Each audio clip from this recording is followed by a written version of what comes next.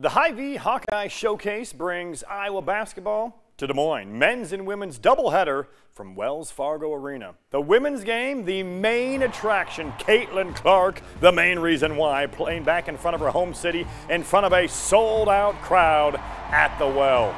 And Clark comes out swinging. She opens the game with a three, and here's another one. Bang from straight on.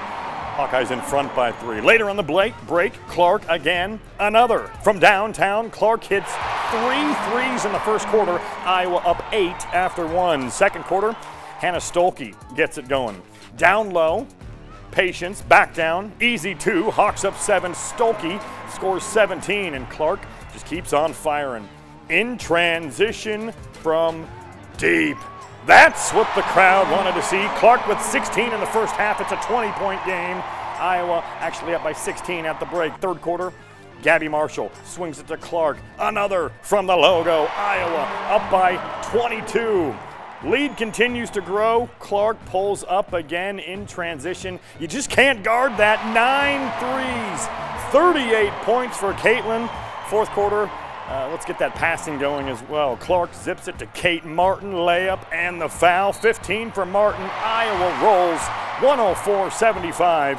Here's Mark Freund with more on Caitlin Clark's return to Des Moines. We can confirm there were basketball games played at Wells Fargo Arena on Saturday, but this night was all about Caitlin Clark's return to Des Moines. And Clark delivered for the hometown crowd.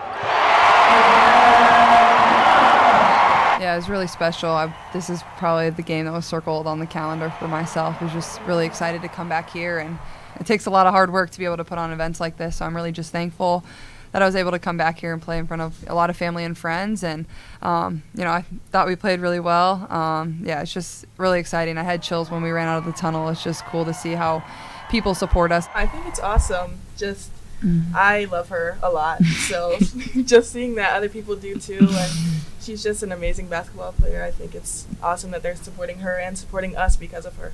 Grew up coming to games here. I eventually played here in high school, and now I had the opportunity to play here in college, and it's special. Like, this place will always kind of have a special place in my heart, and I'm just really thankful to be able to come back here and play in front of this crowd. People of all ages wearing 22 shirts saw Clark win her first game at Wells Fargo Arena since she was at Dowling Catholic. The Hawkeyes head home, where they win a lot more often, for a Thursday home game against Loyola.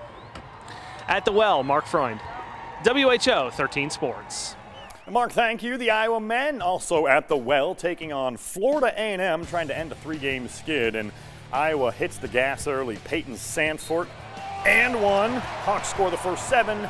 They are off and running. The Rattlers are not good. Then Brock Harding, great look to Laji Dembele. 9 points for the freshman. Looking good. Iowa up 25-8.